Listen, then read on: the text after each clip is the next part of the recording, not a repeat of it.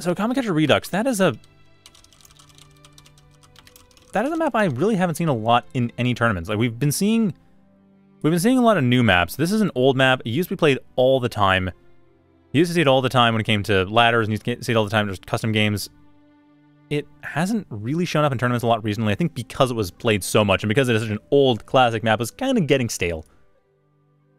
So it'll be interesting to see how players approach it when it really hasn't been in vogue for going on a year or so, maybe 2 years now. Probably we're going to see what we saw before. A lot of vehicles, a lot of pushes, a lot of attempts to take the map and split it in half. That was usually how it went. I can't imagine we'll see much different going into this game.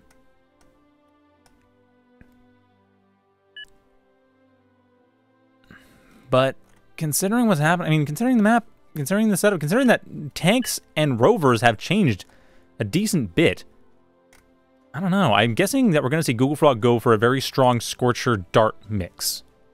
GoogleFrog's been experimenting a lot with that with the rover factor, trying to figure out what to go for that and how to make that work well. And since the darts do have slow beams now, that could very well be the way to go.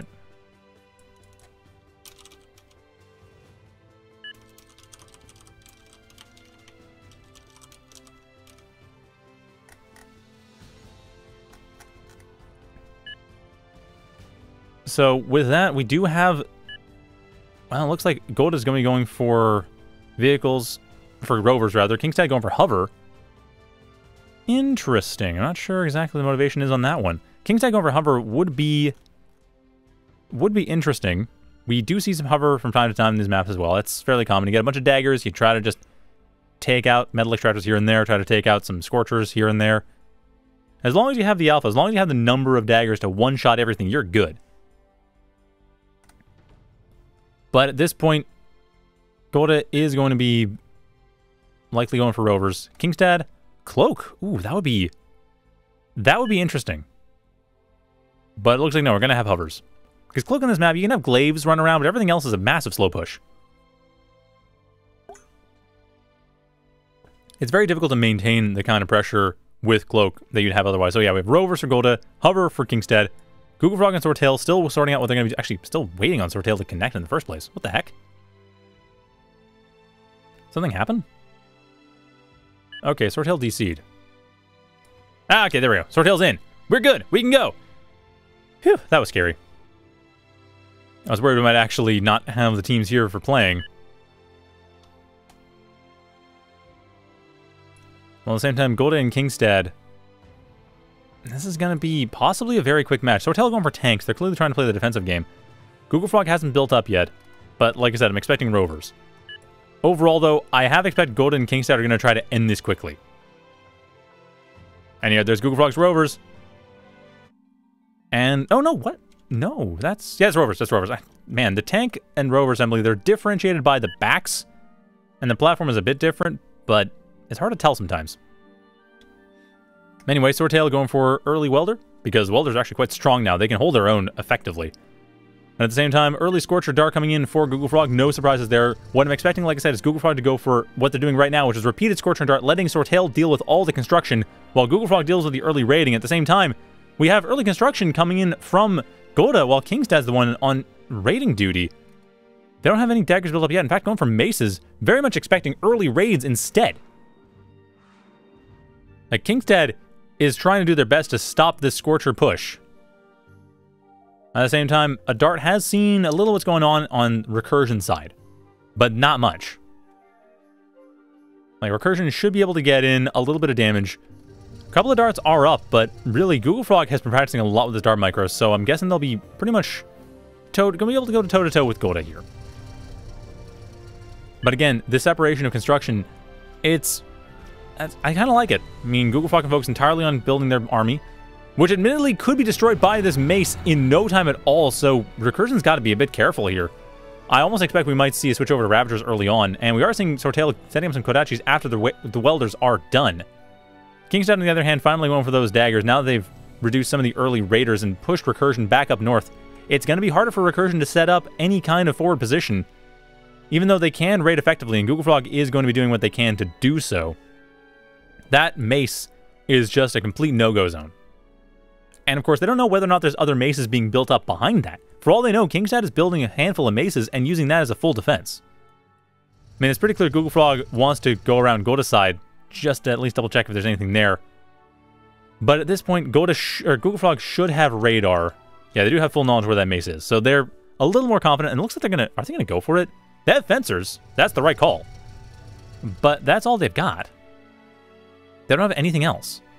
At the same time, they do have to deal with some darts coming in around back from Godde. That's doing fine, but it is distracting the fencer enough that the mace can get into a strong position. And the fencer, they are forced back. They should be able to, from here, be able to get rid of that mace. And if they do, that is a huge blow for South. Thankfully for South team, though, the mace does manage to get away. But Recursion's still kind of hunting after it. And more importantly, Recursion is able to get some harassment around the back, stop the darts from dealing with this too much, and force another... Not another mace, no, but force people to go back. It does force Godde to start building up a bit of defenses. It does force these Scorchers to be set up to try to do what they can to stop their raiding force. Now, the fencers coming in, flanking that mace. This could still be a problem if the mace goes down again. That's still inside of Recursion's territory. They could take the reclaim off that. That is still about 120 or so metal worth of reclaim. Or sorry, 180 metal worth of reclaim. So yeah, it's going to be a bit of a problem. At the same time, Recursion expanding like mad. Attempts from these darts to deal with it are being completely stuffed because Sortale, they have welders, and welders can shoot. The one constructor that actually has a weapon equipped. And for this reason too, because tanks don't have much in the way of raiders. Now granted, in a team game, you have the light vehicles handling the raiding force while the tanks can handle all the expansion, which is exactly what's happening. At the same time, though, South, while they are expanding a bit more slowly, they do have the defenses built up so that expansion is a lot safer and a lot more sustainable. It's just a matter of whether or not those defenses can be broken at low cost for Recursion. And with those fencers, I could see that happening. The fencers are a thing. They are a pretty important thing. They can deal with the mace. They can deal with that well, actually, they can't deal with the halberds. The halberds are perfect to deal with them. But they can deal with any defenses. They can deal with Lotus. They can deal with... Actually, they can't deal with Stinger. It's a little bit tricky. So, for reference, Lotus, 460 Elmo, Fencer, 600, but Picket, 610. So, the Picket is going to be there. That will be able to stop the Fencers, but the Lotus won't. And case in point, the Lotus already putting all the pressure on the Mason, stopping the Mason from getting out of there, or forcing the Mason out of there. And that Lotus will likely go next. The Fencers are not quite in range to deal with it, but it doesn't matter. Scorches are there. The darts sacrificing their lives to deal with this, which means no slow beams, but darts are easy to rebuild. So we should see GoogleFrog getting those back up. While at the same time, though, welders coming in here, getting torn apart. One of the welders goes down, but Sortale has got half a dozen of them. So while that is a bit of a blow, it's not the worst thing in the world. Overall, though, Recursion just has that north half very strongly. South is trying to find some points here and there to break in, but all the Recursion really has to do at this point, get that energy, then the build power will flow, and then they can start really spending this metal and not accessing. Also, getting some builders here. They do have the Mason to help out in the factory, which is a big deal. If they manage to do that, all that production will be actually there, but right now that's not happening, and South is taking full advantage of it. They have a slight army advantage. They have certainly a position advantage with their army, and they're able to take out these naked expansions that have been building up the entire game and making Recursion's life a lot more difficult than it would otherwise be. Now, at this point, Recursion does have their power plants being built up. They are, however, still accessing. There are still welders trying to do what they can to build up as best they can. But now Recursion has lost the economic lead that they had thanks to that giant raid. Very strong force coming in there from South. It's all dead now, but it did its job. It dropped Recursion down from a 70 metal income to a 59, 60 metal income, which is on par with South. South, on the other hand, having a much better defended front line, especially with this little path here over by the crater on the western side, which is often used. That is a very difficult position to work from. Recursion had the advantage. They've lost it. They had access at the time. They didn't have the production they needed in order to make that advantage work for them. And that could very well cost them the game. Might be a bit too early to tell, but now that all these welders are dying, we're actually down to, what, 3 welders now? 4 welders. 2 of them in a vulnerable position with the Ravager coming to deal with them, and clearly Godde has pushed this into the mid-game. GoogleFrog continuing with the early game Scorcher Dart mix, and it's not really the time for that anymore. Recursion, however, managing to build a little bit thanks to Overdrive. A few pylons would be absolutely favorite here, like one or a couple solar plants just to connect all these metal extractors. That would put Recursion back on top. At least now they do have the build power to deal with this, but that's what South has had for a long time. They've been able to completely out-expand their opponents, completely outproduce their opponents, and all these negative expansions are just slowly but surely being worn down.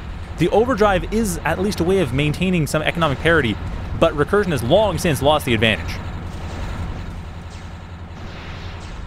At this point, though, switching over to Ogres, we see tanks. We see Sortale going in with the Ogres, we see the Minotaurs. We see the big forces that are coming in that are really what tanks do.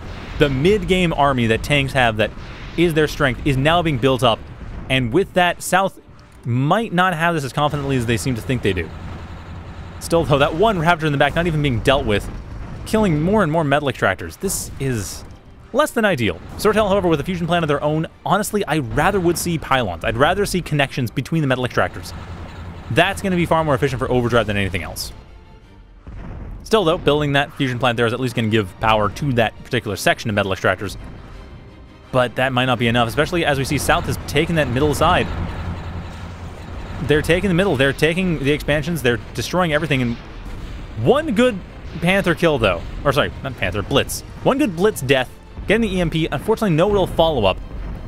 But at least it does put Godde a little further back. Just a bit further back, but right now, I mean, the one thing that South team doesn't have going for them is they are naked expanding as well. They are, however, wildly ahead. 90 metal per second. That is Comet Catcher Redux in a nutshell. Triple-digit metal is a thing that happens. And losing that fusion plant, another big blow. I really would like to see them build up more of a chain, and we are seeing Sortale do exactly that, but that is too little too late, as the towel is thrown. Recursion does lose. But man, it was close. They really did have a strong position. They were pushing in. They had the expansions. The only downside is that because they started excessing and didn't manage to build up enough of an army to actually get in, like 2,000 metal excess. Well, that's the difference in attrition as well. So really, they lost 5,000 metal between the attrition and the excess, and the excess hadn't been there. The unit value would have been higher. The attrition likely would have been lower just because they would have had the army to deal with that. So really, the effect is even bigger than the numbers make it appear.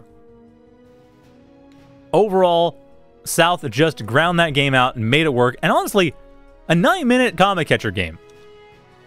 I'm cool with that. Let's have more 9-minute Comet Catcher games. So yeah, that is going to be Godde and Kingstad 3-0 at this point.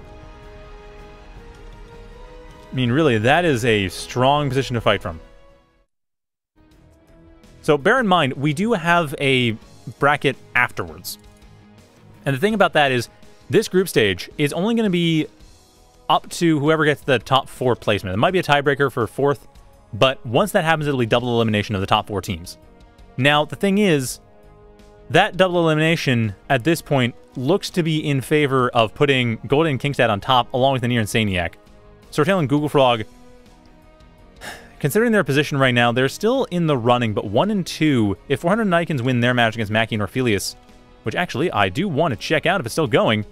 No, it's not. It just finished. No, it is. Never mind. Ah. Throw me off, game. Throw me off, lobby.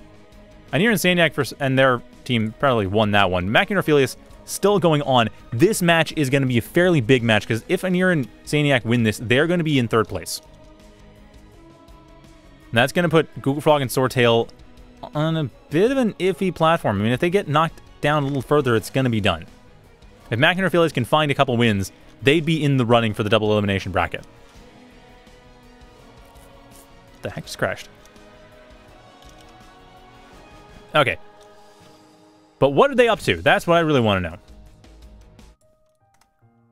The answer is Cloaky from 400 with maackey on Rover, as well as ikinz with Orfelius on tanks. And right off the bat, we see a little bit of a slower build-up from the northern side. They've got stuff going. They are doing everything they can to make this work, but it's just not quite as much, and I probably want to make this better. But yeah, Orfelius and maackey, they're in a really strong spot right now, just having built up, they're in a weak spot right now. They're building up. They've got the army, though. They are trying to deal with 400's expansions.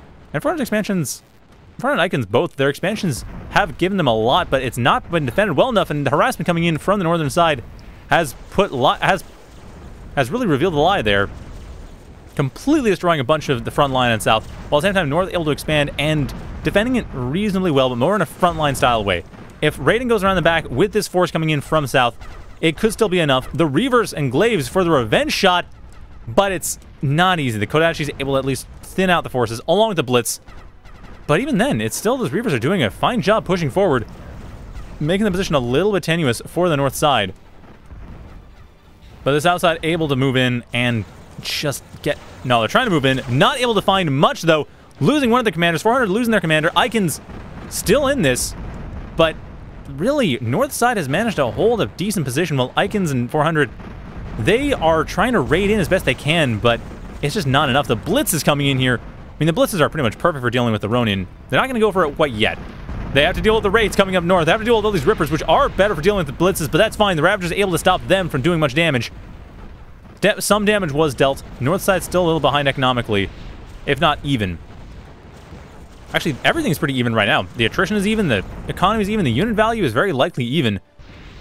It's really going to come down to whether or not one good fight goes their way, and at this point, this fight over the north, it's still fairly even. Not much has really gone one way or the other. The big issue might be this push here with the Glaives, getting a lot of damage into the western side of northern expansions. But even then, the Kodachi coming in here, burning all of the Glaives, forcing them back, killing most of them. But that's fine. That side of the map, that north has that roughly. Really is the eastern side that north wants to take. And if south can break the northern stronghold, that will be enough to maintain the position needed to push forward and actually take this game. Orfelius, however, the only one with tanks, and so the only one easily able to scale into the late game. And they have. They have 4 Minotaurs going forward. I don't know if they have any Ogres. I haven't seen a whole lot. They have the Kodachi as well and the Blitzes. But yeah, 5 Minotaurs. They have a Strider's cost worth of units here. And that's the thing. They have that after stabilizing. They can push in. Northside does have a weaker economy, but the only thing that really scales into the late game for Cloakies is Spectres. And maybe massive amounts of Ronin. But not much else. And I don't see any Strider hubs either. So it looks like we're going to be seeing a bit of a early game, like a mass early game force. Mass Ravager, Ripper, Ronin, Reaver. And with that, I can see the Minotaurs just ripping this apart. Like 5 Minotaurs. Yeah, the Ronin are good against single Minotaurs, but 5 Minotaurs coming in? I don't see that working out quite so well. And especially as the Ronin are being baited into a couple Stingers. I mean, at this point, the Minotaurs don't even have to do all that much. They just have to move back. And that'll be enough.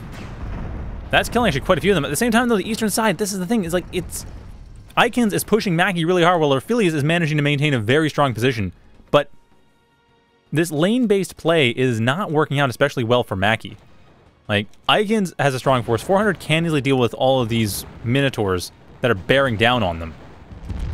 Like, very clearly cannot easily deal with them. But at the same time, they're holding their own well enough, while ikinz is able to push in and make maackey's life a bit miserable. What I'd like to see is for a bit of coordination here between Orfelius and maackey.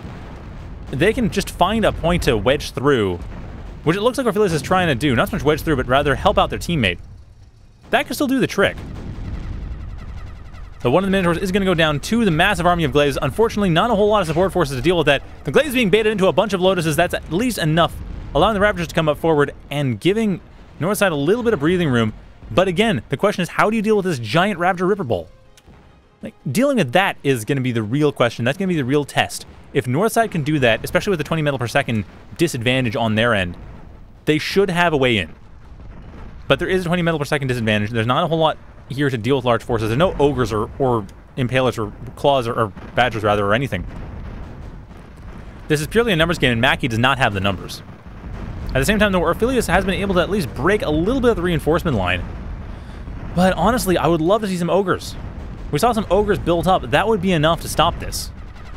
And maybe some Rippers to help deal with the Glaives, but yeah, Ogres to me are the real important thing. At the same time, though, this is a pretty strong flank of the Ravagers coming in with the Minotaurs in back to help support. So ultimately, ikinz force getting flanked and torn to pieces. North side still a little behind in attrition. Not much behind, but a little behind. And Arnakid pointing out in Spectator Chat, yeah, Dante's wouldn't be a bad choice. They'd be a bit tricky, though, but both teams have a lot in storage. They could very easily do that. They're not using all their build power. At all, really. Although one thing that is, I should point out, South's economic advantage is entirely overdrive. They have a singularity reactor in the backside of their base that is just powering a bunch of pylons. This is what I wanted to see last game from Godde and, sorry, from GoogleFrog and Sortale from Recursion. But this time, 400 ikinz managing to pull that off, and it's giving them a massive lead. It's giving them all the room in the world to lose all these units. It doesn't matter if the units die. They can easily rebuild them. At the same time, though, Amphiplan coming in with a Grizzly, I don't agree with this. There are enough heavy forces on Orfelius' side. They don't need more heavy forces. They need stuff to deal with these glaives. And while their teammate is helping out with that, maackey doesn't have any rippers, as far as one, but it's not really enough. You need 4 or 5 to really deal with glaives effectively. And there's no ogres. There's no kodachis, which does help in this situation. There's clearly no Strider Hub or anything.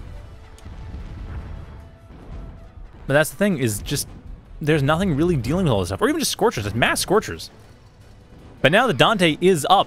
Southside taking advantage of the economic lead that they had for a long time to build up loads of Dantes. And that is going to be a problem. The Minotaur should be able to deal with it for now, but it's not going to be at no cost.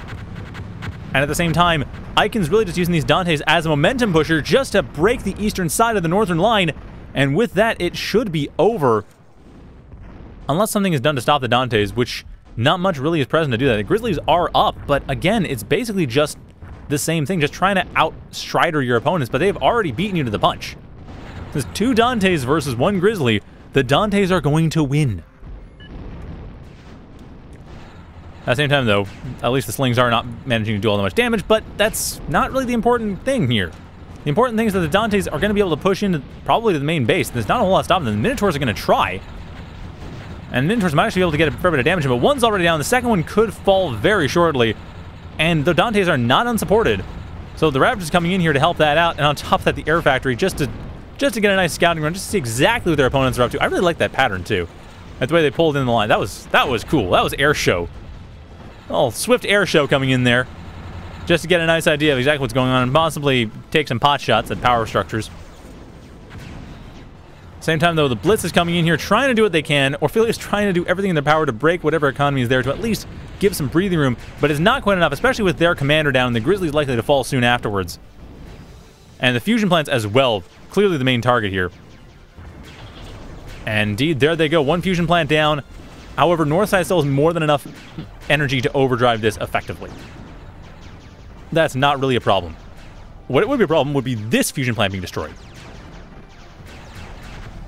Also, this is exactly what I expected to see with Comet Catcher. The last game we saw, that was not what we normally see on Comet Catcher. This is. This is exactly what we normally see. And at this point, I would still say that Southside has the advantage, but it's only a 25% advantage, economically. And while their attrition is kind of ahead, they have the one Dante, but not much else in the forward side. While at the same time, Orfelius does actually find some mileage with those Grizzlies. Not much, but it's able to break the line a little bit, push the slings back. How many of them are there? Only these 9.